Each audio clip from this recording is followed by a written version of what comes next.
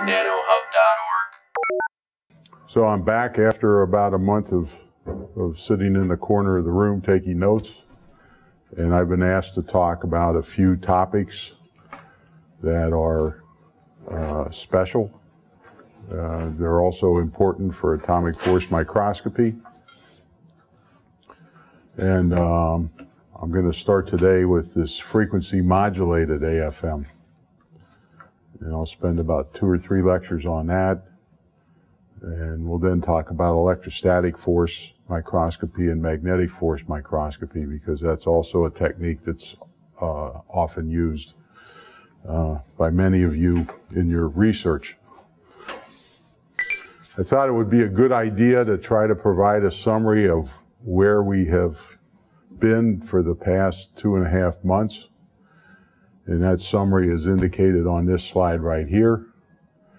Very early on, we started to talk about scanning tunneling microscopy, and we gave a brief overview of what STM was. It's a technique that's not widely used because it's best practiced under ultra-high vacuum conditions. The majority of you are taking this class to learn more about atomic force microscopy. And what we have done in the past 15 or so lectures is we have covered both contact mode and dynamic mode atomic force microscopy. And by now you should all understand that either of these two techniques, contact or dynamic mode AFM, both of these techniques require a pretty sophisticated understanding of what's going on if you really want to quantitatively interpret the images and the data that you obtain. That was the main point of the past 15 lectures, is to try to provide you with some physical basis for interpreting the data that you get when you do contact and dynamic mode AFM.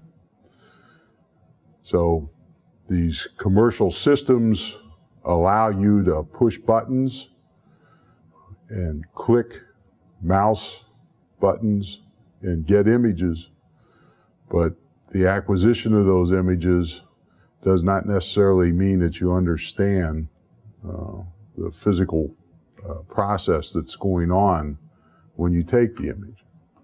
And so part of the reason this course is offered is to try to provide you with a better understanding of those physical processes. Now, this dynamic mode AFM is really split. If you look at the history of the atomic force microscopy, the dynamic AFM is really split into 2 different camps. Historically, this is what's happened. Up until now, we have focused on this amplitude modulated AFM.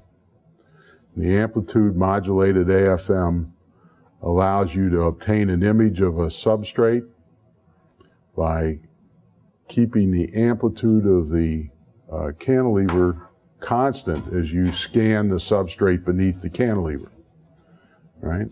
So you focus on the amplitude and you oscillate the cantilever through a large amplitude. And you do this for a number of reasons, right? One reason you oscillate the amplitude of the cantilever, or one reason why you cause a cantilever to oscillate is because you want to eliminate lateral forces as you move the substrate from one point to another.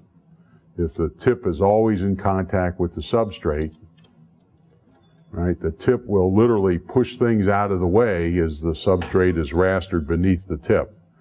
This amplitude modulated AFM prevents that from happening. So if you're looking at weakly adsorbed species on a substrate, the dynamic amplitude modulated AFM has all kinds of advantages.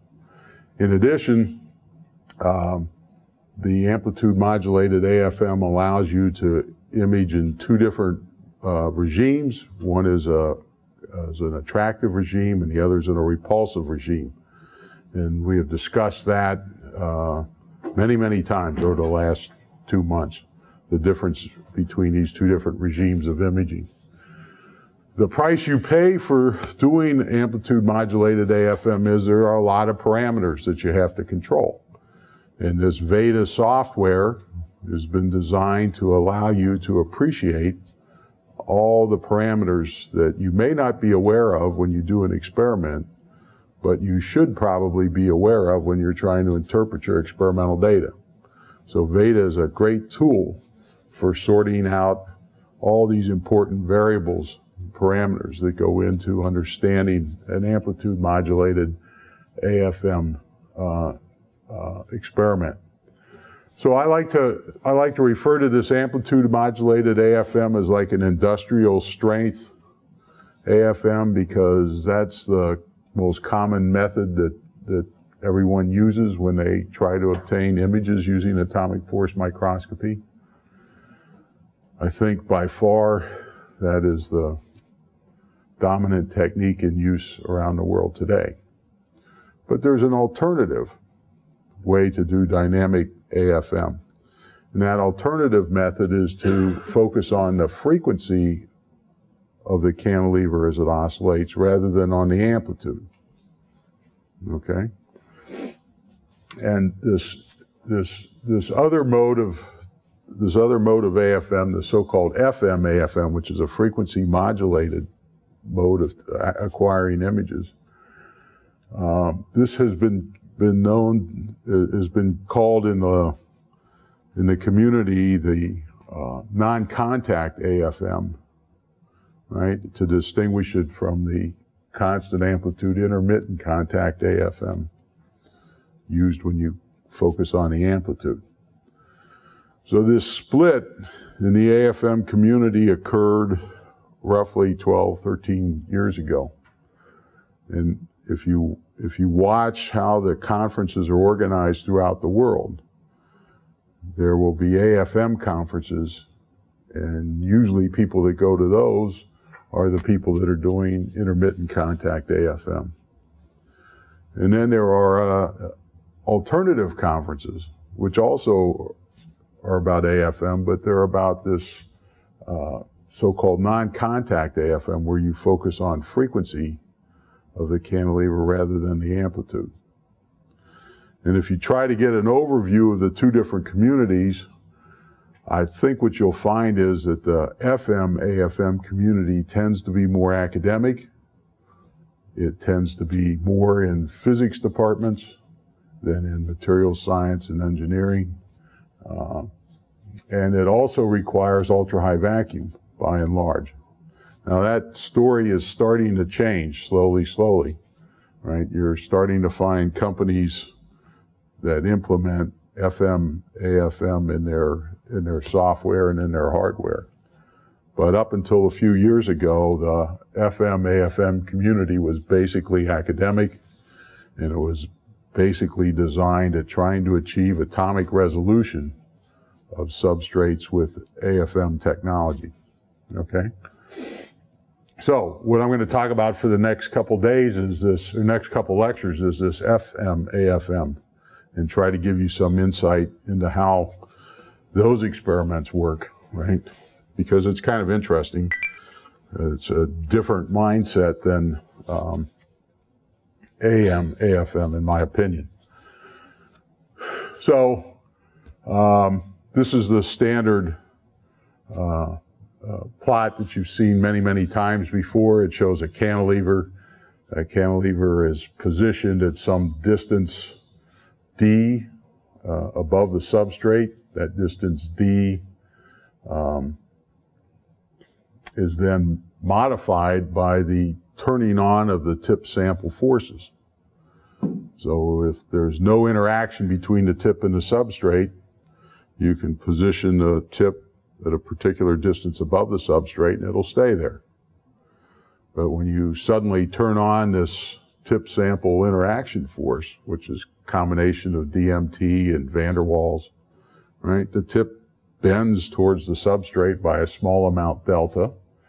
How much it bends depends on the spring constant of the cantilever, and it depends on the magnitude of that tip sample interaction force, right? So it's a complicated nonlinear interaction, which I think there was a homework problem that asked you to look into that in a little bit more detail. Up until now, the the cantilever was oscillated by some amplitude A0. That's the free amplitude when the tip is far from the substrate. As the tip approaches the substrate, that amplitude A0 was modified, and you use that modification to map out surface topography of a substrate. Today, and in the next two lectures, instead of focusing on A0, we're going to focus on the frequency omega that cantilever oscillates, and we're going to start to ask questions about how the frequency of oscillation changes as you bring the cantilever close to the substrate. Right? And in the process of doing that, okay, what we're going to learn is we're going to learn that you can map out with very high precision the tip sample force as a function of tip sample separation. Right? We'll be able to actually map that out just by measuring frequency shifts in the cantilever as the substrate is allowed to approach the cantilever. So that's the big picture, that's the outline. I thought what we would do is we would start with some real simple problems. And with all apologies to the mechanical engineers in the audience who probably understand this oscillation business very well, I thought I'd still go over it and review it because there's a lot of students in the audience who haven't studied this oscillation frequency and thought about it in any great detail, maybe since you took your introductory course in mechanics. Okay, so I'm going to review about 5 situations, and I'm slowly going to work up to the nonlinear interaction force between the tip and the sample. That's going to be the end of the lecture. But I'm going to start with things that, in principle, you all should understand. And the simplest case is the case of a particle that oscillates in a harmonic well. A harmonic well is a well that's defined such that its potential energy increases as z squared, where z is the displacement of the particle from its equilibrium position. So if the particle is in equilibrium, let's say at z equal to 0, right, I can displace the particle, right, and in the process of displacing it, I'm storing some energy in the system. And what I can then do is I can release the particle, right? By releasing, I just let him oscillate, and he will oscillate back and forth in that potential well. I'm assuming that there is no loss, there's no energy loss in this problem. And the simple question is, what's the frequency at which that particle oscillates back and forth? Right? How do you determine that frequency? So that's the first topic. So before we talk about the frequency, I want to again emphasize that these cantilevers, although they're only a few hundred microns long, when you displace them from their equilibrium position, you can store quite a bit of energy in those cantilevers. And the amount of energy you store is clearly dependent on how far you displace it from equilibrium. So what I've drawn on this slide is just a simple plot to remind you that the amount of energy stored in these microcantilevers can be on the order of hundreds to thousands of electron volts, depending on the spring constant of the cantilever. So if you just displace the cantilever by, let's say, 10 nanometers from its equilibrium position, and if the spring constant of the cantilever is on the order of 25 newtons per meter, right, a very simple 1/2 kx squared kz squared calculation shows you that you can store on the order of 10,000 electron volts in that cantilever. And that 10,000 electron volts of energy can then be imparted to the substrate and cause catastrophic consequences, right? It can be disastrous. On the other hand, if you have a very soft cantilever, something on the order of 0.05 newtons per meter, and you displace it by 10 nanometers, the amount of energy stored is still significant. It's about 50 electron volts, right? But that amount of energy is significantly smaller than the amount of energy stored in these real stiff cantilevers. So when we talk about measuring the frequency of oscillation of the cantilever, right, we want to be conscious of the fact that the displacement of the cantilever from its equilibrium position should be kept to a minimum. Right? You don't want to cause huge displacements of the cantilever from its equilibrium position. If you do, right, you run the risk of having a hammer that's going to be pounding on your substrate. And if your substrate is a soft biological material, right, that hammer could drastically destroy the very material you're trying to image. So back to the frequency question. When you have a quadratic potential, the motion in that quadratic potential is referred to as a simple harmonic oscillator. And the simple harmonic oscillator is really simple, right? This is a problem that all of you have learned to solve in your introductory physics course. The equation of motion is basically gotten from Newton's law of motion. You say the force F equals ma is equal to minus the derivative of that interaction energy, that energy potential, 1/2 k1z squared. And that allows you to write an equation of motion which has a sinusoidal solution. So z depends on z, the form of the solution for z has to be either sine or cosine depending on the initial conditions of the problem. And I think all of you know from the earlier lectures that the frequency of oscillation back and forth in that well is just proportional to the square root of the spring constant K divided by the mass of the particle that oscillates in that well, right? You can define another parameter called the period of oscillation. That's the amount of time it takes for the particle or for the cantilever to go through one complete cycle of motion. That period of oscillation is referred to as capital T, and it's defined to be 1 over the frequency F. So if you measure the frequency of oscillation of your cantilever, the time it takes to undergo one complete cycle of oscillation is just 1 over that frequency. So these are important parameters that we need to keep track of, right? I like to talk about conservation of energy in this system because there's no energy loss. And the way you conserve energy is you set the kinetic energy plus the potential energy. You add those two up. And since the velocity of the particle, dz dt, depends on its position in that well, and since the potential energy stored in the system also depends on the position of that particle in the well, right? You've got this trade-off between potential and kinetic energy, right, for energy to be conserved. And so that's the first equation on this slide. It's just a conservation of energy statement. The total energy stored is given by the displacement of the particle, the initial displacement of the particle, and it's indicated by that dashed horizontal line called E total. From that equation, that first equation, you can actually solve for the velocity of the particle. dz dt is a function of position z. And in particular, you can start to ask questions about the time that the particle spends at different points as it oscillates back and forth across that well. So that's the equation I label 1, right? You can formally take the second equation on that slide. You can solve for the time. And the time is an integral over position dz divided by that square root function that I've got in blue. Okay?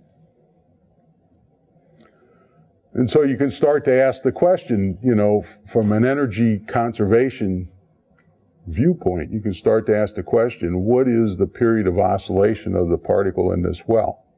Or what is the oscillation period of the cantilever? Cantilever oscillates in a quadratic well.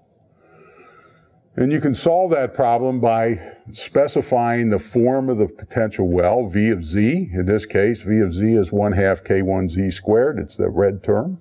You just drop that into the denominator of equation 1. Right? K1 is some number that you know. And you can then integrate, for instance, from t equals 0 to t by 4, which is 1/4 the period of the oscillation, right? And in that 1/4 the period of the oscillation, the particle will oscillate from its position at the bottom of the well all the way up to this position called Z max, right? And when it gets to position Z max, that's 1/4 the total period, you know, so you can solve that equation, right? That turns out to be an integral that you can look up in an integral table. Comes out to be an arc sine function. You have to evaluate the arc sine function at the two limits of the integral. And at the end of the day, what you find is you find out that that period, 1/4 the period, t by 4, is just equal to this quantity square root of m over k times pi over 2. And since that's 1/4 the total time it takes for the particle to oscillate, you have to multiply that quantity by 4 to get the period. When you do that, right, you get the simple result that we got when we solved the differential equation to begin with. Now, the advantage of this approach, you say, well, why do you go through all this trouble, right? Because you can just solve the differential equation straight off, right? Well, the reason you go through all this trouble is because it gives you some insight into the situation when the potential well starts to become distorted, when it's no longer quadratic. And certainly the well that the cantilever oscillates in is very far from quadratic, right? It's got this very repulsive term. It's got this van der Waals interaction. So what we're trying to do is we're trying to develop a technique that we can apply to these very simple problems, but that's general enough that we can translate it and we can apply it to more and more complicated potential wells to try to get some insight into how the frequencies are going to shift when the cantilever oscillates in wells that are not quadratic. So that's the plan, right? Now, the great thing about this simple harmonic oscillator is that the frequency f that comes out of this analysis in no way depends on Z max, right? So you can make Z max whatever you want if there's no energy loss, right? The particle will still oscillate at the same frequency f, which is the last equation on this slide. And that's a property of a simple harmonic oscillator that you probably all learned about a long time ago, but maybe forgot. It's referred to as an isochronous oscillator, which means that the frequency or the period of oscillation is independent of amplitude. That simple approximation breaks down as soon as we start to change the shape of that harmonic well. As soon as we start to make the harmonic well deviate from a parabolic behavior, that feature of the frequency will change. Okay, we're gonna try to quantify how much the frequency will change and how the change in frequency depends on the shape of the well. That's the big picture. So what you can do with this formalism that's sketched out on the left side of this slide is you can start to ask the question, if you focus on equation 1, you can start to ask the question, how much time does the particle take to be in a position dz at some point in the motion of the particle in this well? And it's basically equating the two integrands on the left and the right side of the equation, of equation 1. So if you tell me where dz is centered on that well, I can evaluate that blue square root, right? And I can divide the value of that square root into dz, and that will tell me the time interval that the particle actually spends as it undergoes this oscillation back and forth. And that's an interesting thing to think about. And I tried to sketch that out a little bit more here on this slide. Again, I have the quadratic potential. I've defined my Z max minus Z max, which tells me the limits of oscillation of the particle in the well. And then I can pick any interval I want, any dz. I indicate dz as a small distance between those two red dashed lines, and I can ask how long does the particle spend in that tiny interval dz. And I do that by going back and I evaluate the integrand in equation 1 on the previous slide, and when I do that, I find a plot that's on the upper right of this view graph. And it shows that if you plot the time, the fraction of the time compared to the total period of oscillation, if you plot that as a function of z over z max, it shows you, not surprisingly, that the particle spends most of its time at the endpoints. Right? You can see the curve peaks up when z over z max is on the order of plus or minus 1. And it's sort of intuitively obvious, because that's when the particle stops, turns around, and starts to roll back down the hill again. So the particle spends most of its time at the endpoints. And so if you're trying to characterize the motion of this particle in this well, and you want to get you want to get it right most of the time, what you tend to do is you tend to focus on where the particle spends most of its time, and that's at the end. So that feature, right, will persist as we move through these different calculations. And when we actually get to the real situation where the cantilever is oscillating in the tip sample force well, right, we're going to find out that the answers we get are always going to be heavily weighted by the endpoints of the oscillation, right? Just as this very simple analytical problem is heavily weighted by the endpoints of the oscillation. That's because that's where the particles, or where the cantilever spends all of its time. The other interesting thing about this quadratic potential is that the spring constant is independent of position, right? And that's obvious to anybody that's solved a simple problem. But if you just define the spring constant in terms of the second derivative of the potential with respect to z, since the potential is quadratic, it's very clear that the spring constant for the simple harmonic oscillator is constant, independent of position. And that's indicated on the bottom right-hand panel of this slide. So these are things that you probably all well know and understand. But it's interesting to me to watch how these simple conclusions change as we start to modify the shape of the potential well. And my feeling is that if you don't understand it for this situation, then you kind of get confused as we start to modify the potential well a little bit. So that's the structure of the remaining part of the lecture. So I'm going to consider 4 cases, and I'm going to try to indicate different ways that you can make the oscillation frequency vary just by changing things with this simple harmonic oscillator model. And probably the simplest way to make the frequency change is to introduce a damping. This again is a problem that if you've taken upper level mechanics, maybe a physics 300 level mechanics course, this feature comes in quite prominently. In this case, what happens is you say when a particle oscillates in the well, it's possible it can lose energy, right? And what happens is that now, because the particle can lose energy, its oscillation damps out, and it eventually settles to the bottom of the well after a certain number of oscillations. And you can define a certain energy loss per cycle, which would then describe quantitatively how many cycles it would take for the particle to settle down, lose all of its energy.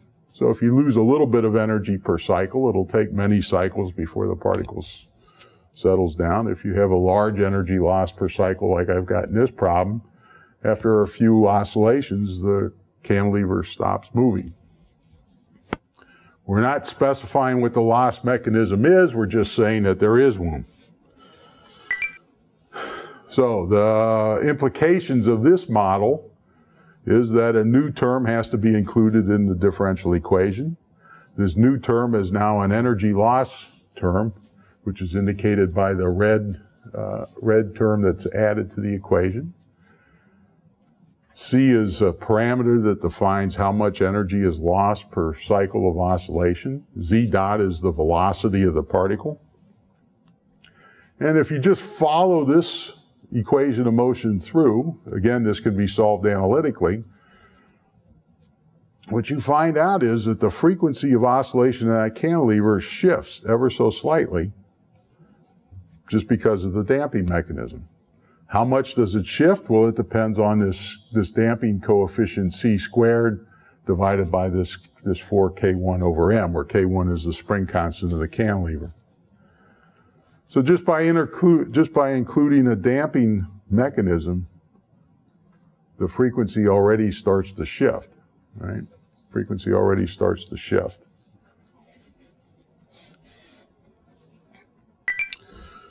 Second case I like to consider is the case of a symmetric oscillator, no damping, but I'm going to make it nonlinear now.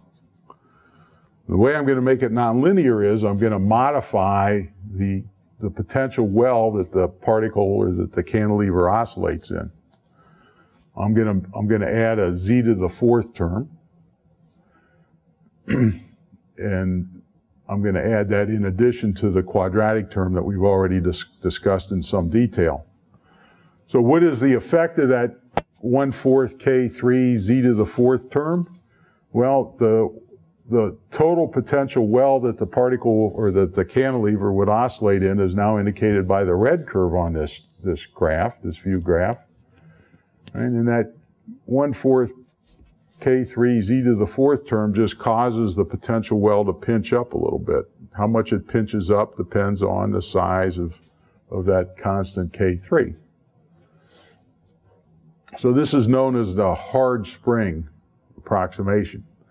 What happens is the nominal spring constant K1 is now modified by this parameter K3. And the particle now oscillates in a well that's not quite quadratic, right? It's got a steeper slope as you get further away from equilibrium position, right? It's symmetric, right? It's symmetric. So everything I'm going to talk about is regarding this symmetric well. So this equation is harder to solve, it turns out. If you try to work it out, you'll find out that the solution actually requires a sum of harmonic terms. The harmonic terms happen to be integer multiples of the resonant frequency omega naught. And from the symmetry of the problem, you can eliminate a lot of the coefficients in this proposed solution. In fact, you can eliminate all the A's, and you can eliminate all the B's that are even. For n equals even, all those B's disappear. And the lowest order term, the leading non-zero order term, would then be just a coefficient B1 times the cosine of omega t. And if you put that back into the differential equation and you work out the solutions, you'll find out that the frequency of a particle or of a cantilever, frequency of a cantilever oscillating in this hard potential well, this hard spring potential well, it acquires some very interesting characteristics that are worth talking about. So the frequency that I get when I work through all this detail is written on the bottom of the slide, and what you'll notice is the first term, the leading order term in the square root, is the K1 over M term that we've already discussed. But there are additional terms that describe the frequency of oscillation, and those additional terms are related to this coefficient B1. And so you can write that the frequency of this oscillator shifts. It shifts from the frequency F naught plus a term delta F that now depends on the amplitude of oscillation of the cantilever. So this is a characteristic problem that occurs.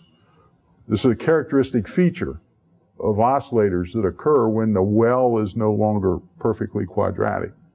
So if you start to modify the well, right, you introduce this new feature. The frequency depends on the amplitude. So if you have a system and you don't know whether it's quadratic or not, right, the way to sort that out is to change the displacement of the system from its equilibrium position, measure its oscillation frequency. If the oscillation frequency is independent of amplitude, of displacement, if it's independent of how far you displace the particle from its equilibrium position, then it's probably quadratic is pretty good approximation. But if the frequency starts to depend on amplitude, then that's clear indication that you've got a nonlinear problem. So you can run through, I just evaluate the frequency shift, for instance.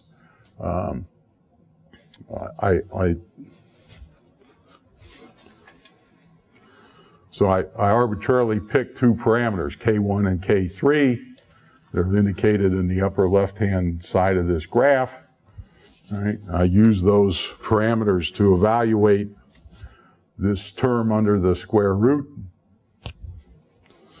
And I just want to emphasize the point that if you plot that out as a function of B1, that B1 is now the displacement of the particle from its equilibrium position, it's the displacement of the cantilever from its equilibrium position, right? The frequency shift can be quite large, right? It just depends on the size of the parameters that you choose. And that frequency shift is actually telling us something about the shape of that potential well. And that's ultimately what we're interested in, right? We're not so much interested in the fact that the frequency shifts. It's like, okay, if we can measure the frequency shift, what do we learn about the well that the particle or that the cantilever is oscillating in? So that's the logic of this discussion. And again, you can do the same type of analysis. You can ask, when this particle oscillates in this symmetric potential well with this z to the fourth term, where does it spend most of its time?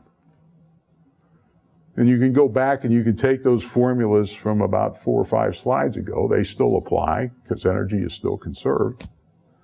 And you can start to ask the question, you know, how much time does the particle spend at the endpoints compared to, let's say, time in the middle of the oscillation, in the middle of the well? And again, I worked it out for the parameters I've listed on the previous slide, right? The fraction of time divided by the total period t of oscillation in this well is given in the upper right panel of the slide. And you can see quite nicely that there's a big spike. This is for a 2 nanometer displacement, so I picked B1 of 2 nanometers. That's the maximum displacement. You can see there's a huge spike at the endpoints, which indicates that the particle spends most of its time as it slows down, turns around, and comes back again. Now, the new feature that comes into this problem is that the spring constant is no longer constant independent of position. And that's obvious because if you just take the second derivative, again, this is in the bottom right panel of the slide, if you just take the second derivative of the potential and you call that the spring constant, in contrast to the case when the well was quadratic, right, and spring constant was constant independent of position, now you start to pick up a curvature in that spring constant, right? And it depends. It's not easy to answer the question, what's the effective spring constant of that system? Because the spring constant depends on the position.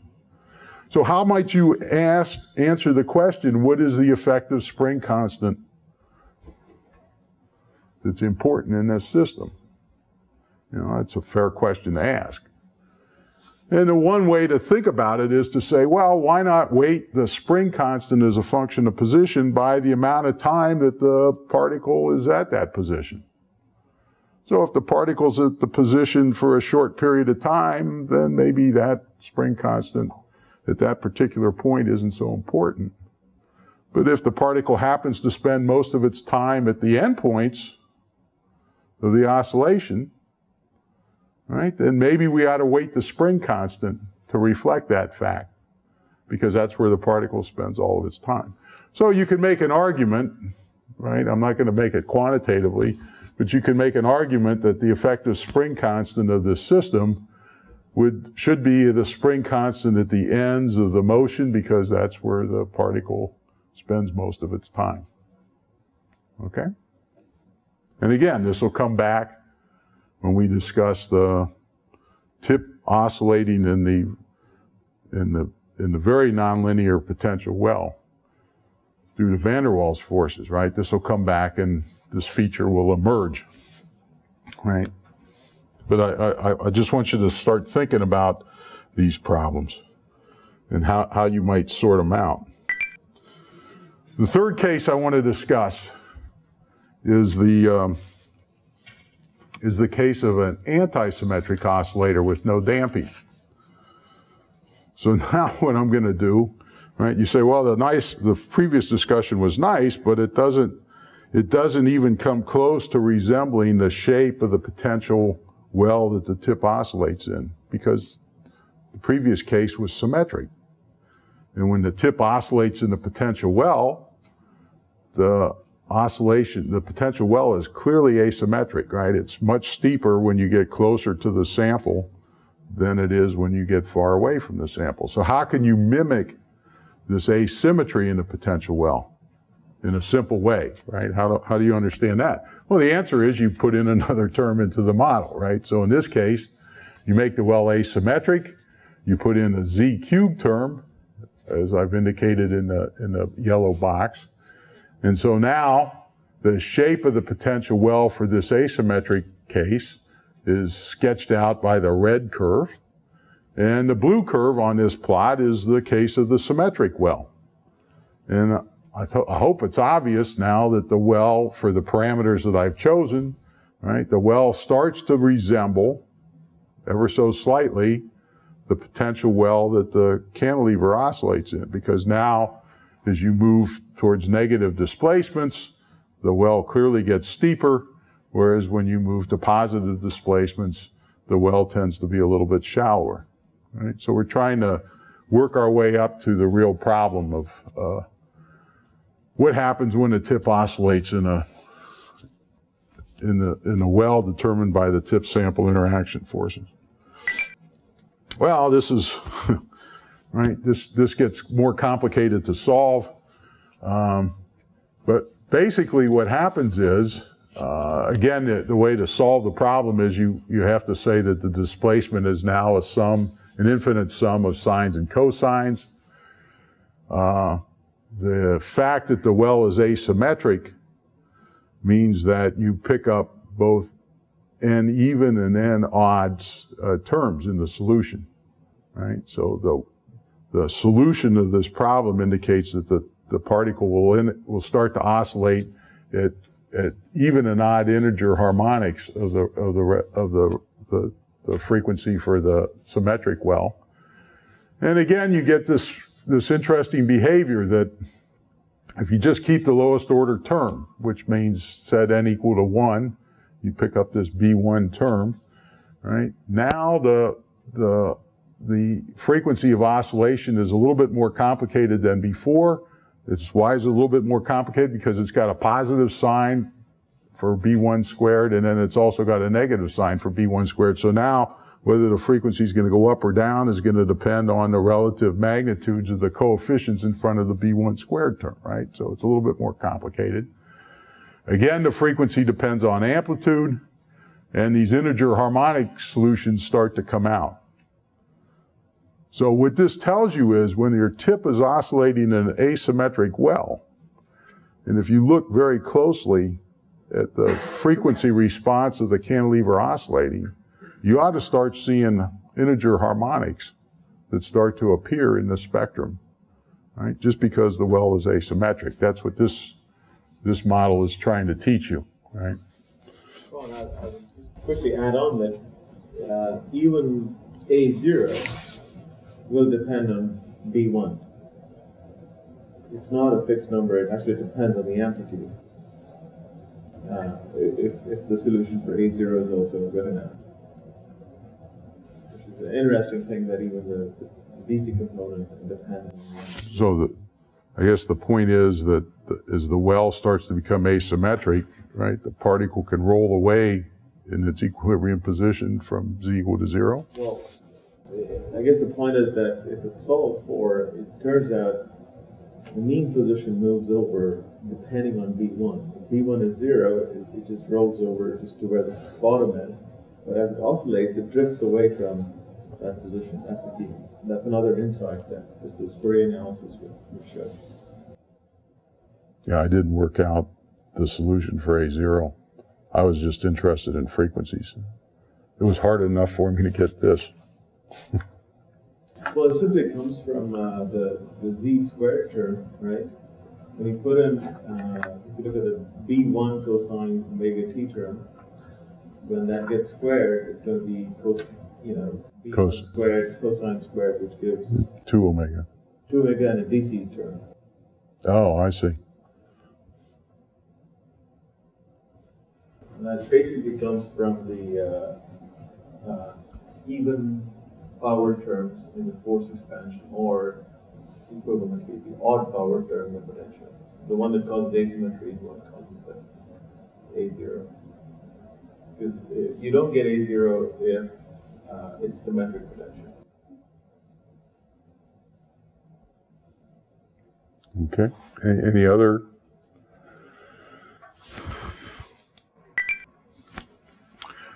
Well, just to point out, you can evaluate for the parameters I chose, you can start to evaluate how the frequency depends on the displacement of the oscillator.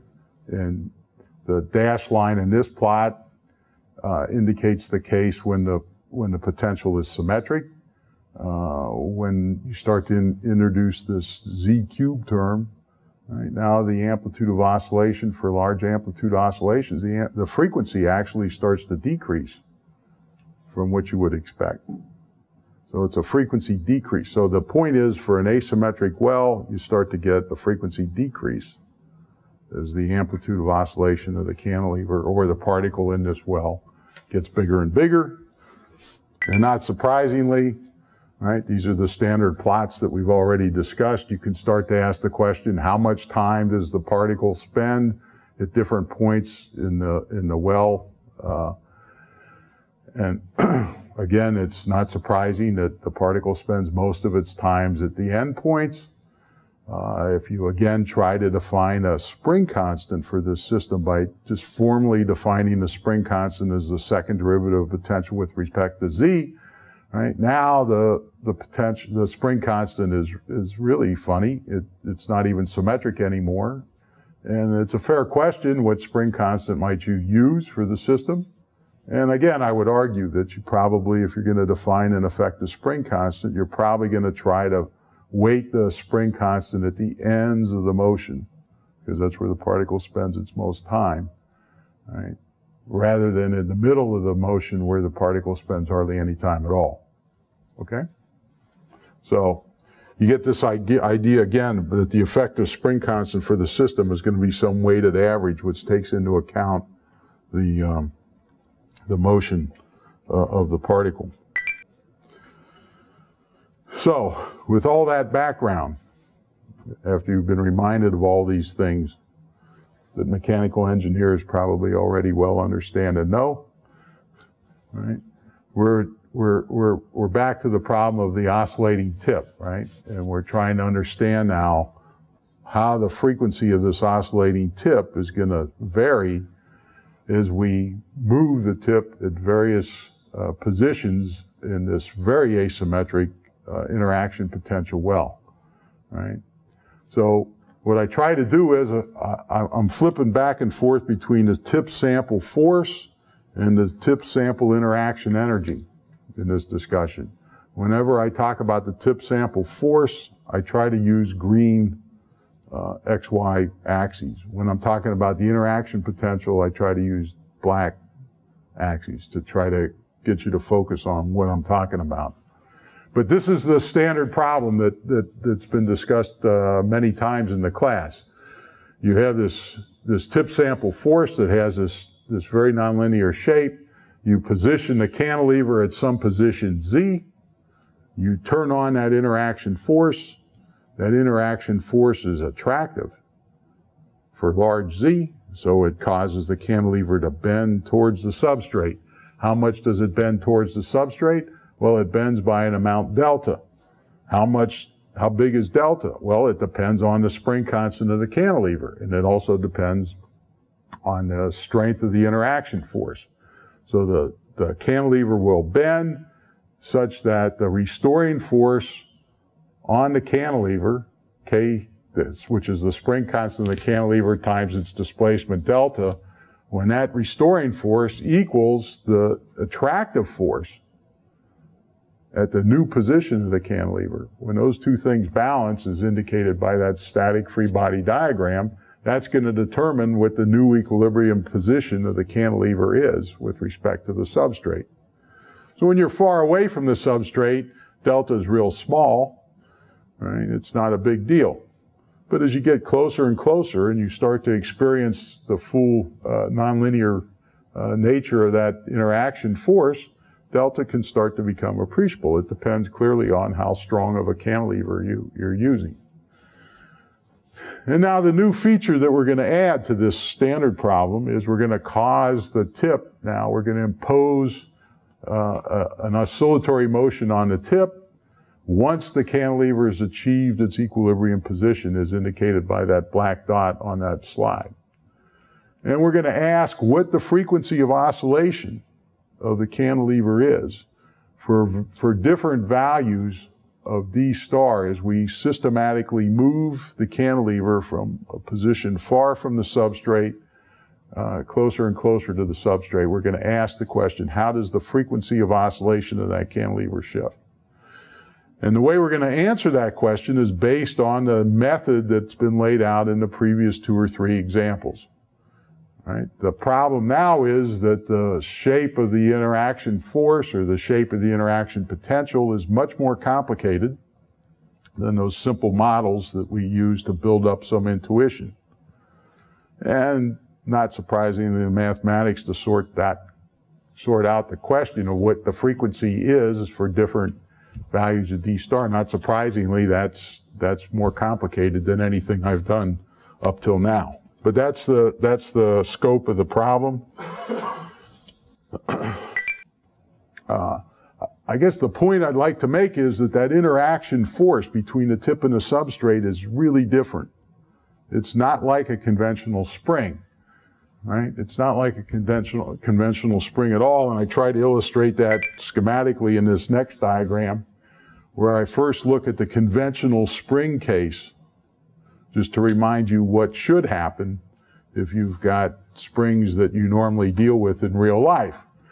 If you have 2 springs, right, K1 and K2, so K1, the spring constant K1 is going to represent the spring constant of, let's say, a cantilever, and K2 is going to represent the interaction force between that mass M and some substrate, right? If you displace the mass M from its equilibrium position by an amount Z, the conventional spring system says that the mass M will feel 2 forces. And those 2 forces will be in the same direction, and they will act to restore the mass M to its original position. Right? So the top spring is pulling the mass up. The bottom spring is pushing the mass up, so F1 and F2 from spring K1 and K2 act in the same direction. You've got a very simple equation of motion. You can solve that equation of motion and you find out what the new frequency of that system is. It turns out it's the square root of the sum of the spring constants, K1 plus K2, divided by the mass of the object. When we deal with the interaction of the tip with respect to the substrate, the spring at the bottom is different because the spring at the bottom is now an attractive spring. So as we displace the tip from its equilibrium position, right, the top spring is now has an effective spring constant which is due to the cantilever. That's going to try to restore the mass to its original position. But the bottom spring is an effective spring constant between the tip and the substrate. And an effective spring constant between the tip and the substrate is such that it tries to pull the tip closer to the substrate. It's an attractive force. So now you've got this situation where the cantilever is pushing one way, the tip sample force is pushing the other. The equation of motion is modified accordingly, right? You've got to put an extra minus sign into the equation of motion. And what happens is the frequency now of that system is different than the frequency for the conventional system. That's the thing you want to take away from this discussion. So this tip sample spring, right, if you try to represent the force between the tip and the sample by a simple spring, which is what experimentalists do all the time, that's about as complicated as we can think, right? The spring that's between the tip and the sample is different. It's got this attractive feature to it, and the end result is that the frequency of that mass, m, right, is now downshifted. The resonant frequency of the system is downshifted when the tip interacts with the substrate. So if you're trying to understand what the nature of that force is that's acting between the tip and the substrate, and let's say you don't have any theoretical models to guide you, right? If you're trying to understand how that force varies with position, the simple explanation is measure the resonance frequency of the cantilever at different positions above the substrate. And if you do that, right, you should find a downshift in frequency, in resonant frequency, and the downshift is going to be governed by that effective tip sample spring constant K for different positions that you position the cantilever with respect to the substrate. So it's a real clever experimental way to get at a problem that, you know, experimentalists can't go and measure directly, right? How would you measure that interaction force? You can build models and figure out the consequences of those models, but experimentally, this is a technique that allows you to get at it just by measuring frequency shifts. So the point is the downshift in frequency turns out to be just the ratio of KTS over KC to first order. And so if you know KC and you know what the frequency shift is at some position, then you can work backwards and infer K sub TS. And right, K sub TS is interesting because it's just the slope of the interaction force at the equilibrium position that the cantilever assumes, right? It's that magenta line, which is supposed to be the slope of the interaction force at that particular position, D star. So if you know the slope, that's telling you something about the shape of the force. So it's great. It's really, really a nice idea. So here I just work out, I just put in the arithmetic to calculate what the frequency shift is. I just explicitly calculate omega minus omega naught. And then I use the approximation that the slope, or that the spring constant between the tip and the substrate, between the tip and the sample, I use the approximation that that's just equal to the derivative of the force with respect to position.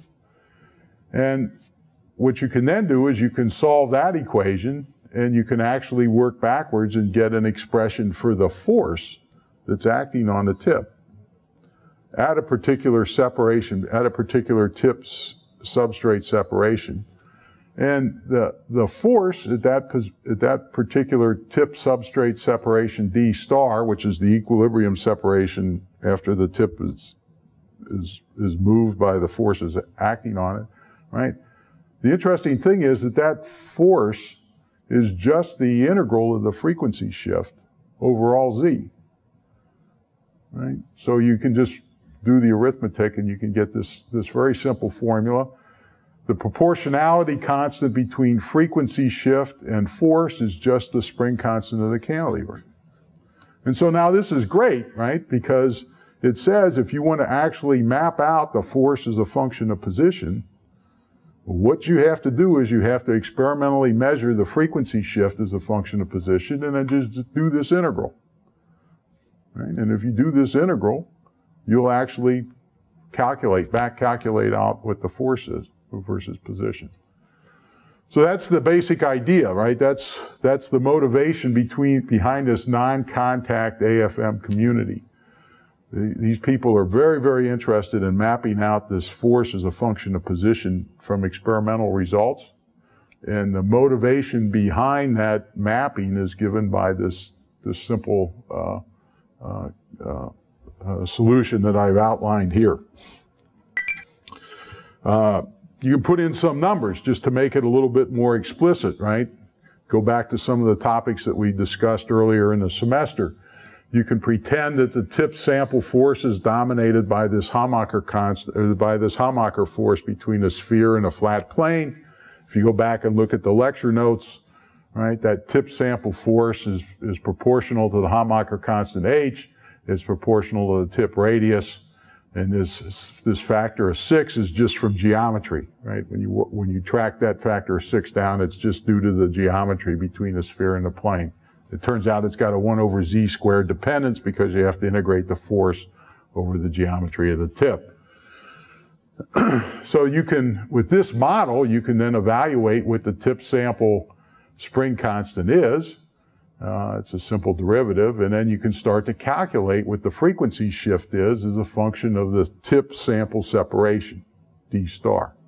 Right? So again, it's just working out arithmetic and using the results on the previous slide. Notice the frequency shift is negative, which means that as the tip gets closer and closer to the substrate, the frequency shift decreases from the resonance frequency that you would have measured if the tip were far from the substrate. So there's always a frequency decrease. And of course, that's related to the asymmetry nature, the asymmetric nature of the potential well that the tip is oscillating in. How big is the frequency shift? With this model, it clearly depends on the tip radius. It clearly depends on the Hamacher constant. I just ran through some calculations to give you a sense of how big the frequency shift is. And so I picked a 10 nanometer radius tip. I picked a spring constant that's for a cantilever that's 40 newtons per meter. Those are things that you can commercially buy. And what you see is that if the spring constant's on the order of 10 to the minus 19 joules, that's about 1 electron volt, give or take a little bit, right? The frequency shift as a function of position could be on the order of 15%. 15% decrease from its value when the tip was far from the substrate. As the Hamacher constant gets smaller, right, factor of 10, you can see that the frequency shift starts to become on the order of 1% or so.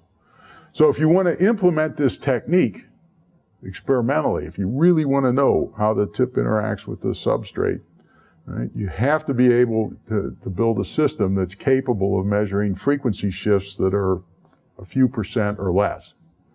Right? If your experiment isn't good enough to measure those frequency shifts less than a few percent, then this technique is not going to work for you. But it turns out, as we'll talk about in the next lecture, that's something that you can easily do. So everything I said up till now for the interaction between the tip and the substrate was based on a small amplitude approximation.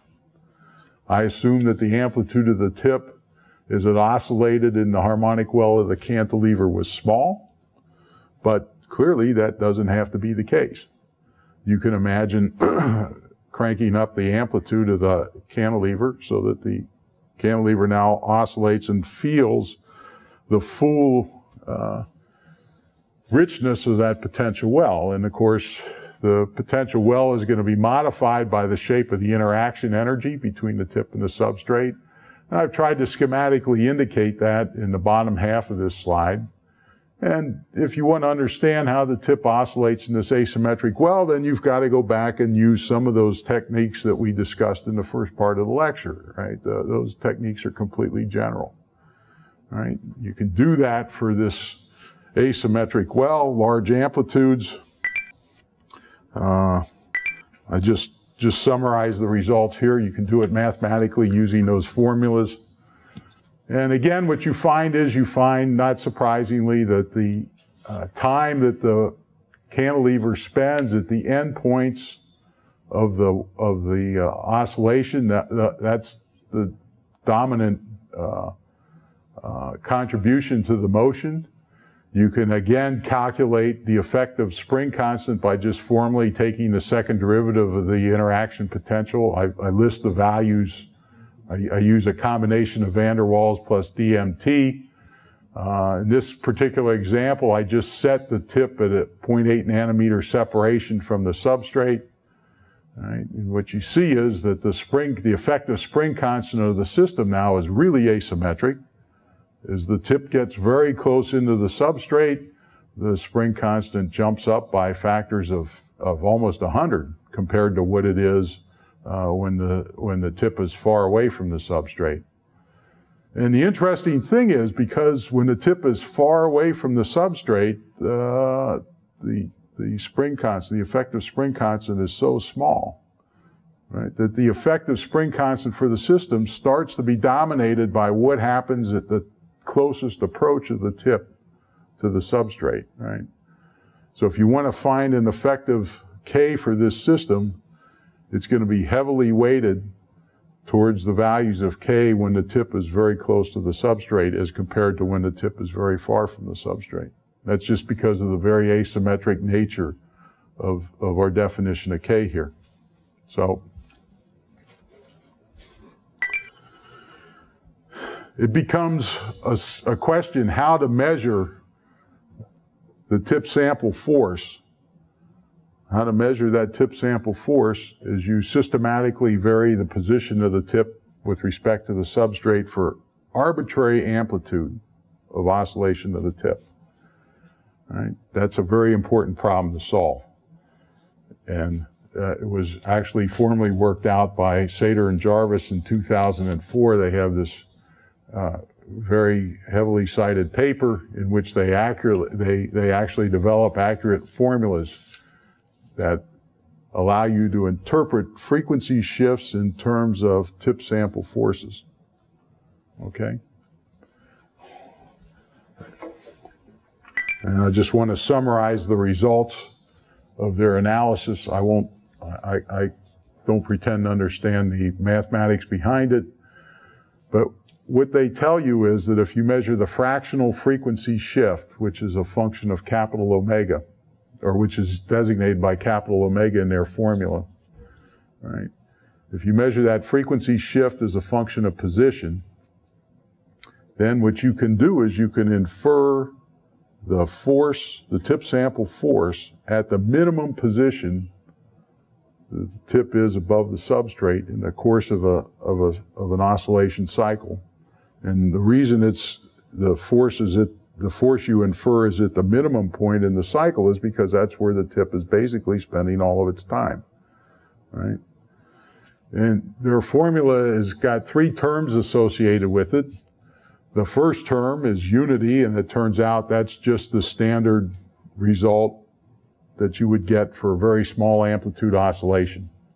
So if the tip amplitude oscillation is very small, then that unity factor is essentially the same factor that I wrote down earlier for small amplitude oscillation. There's another term which is for the large amplitude. So as the amplitude of the tip gets very large, right, the way the tip experiences the interaction force is completely different. Notice you got that square root of a quantity that can go to zero. That's very similar to the expression that we had for the kinetic energy of the tip that we started off with back at the beginning of the lecture. And then there's an interpolation term, right? There's an interpolation term that allows you to go from the small amplitude to the large amplitude case. And so using this formula, the bottom line is, the take-home message is that if you can measure the frequency shift as a function of position, and you put that information into this formula, and if you know the amplitude oscillation of the tip, and if you know the spring constant of your cantilever, then you can infer you can actually map out experimentally the force as a function of position, just by measuring a frequency shift. So that's really a cool thought, cool idea.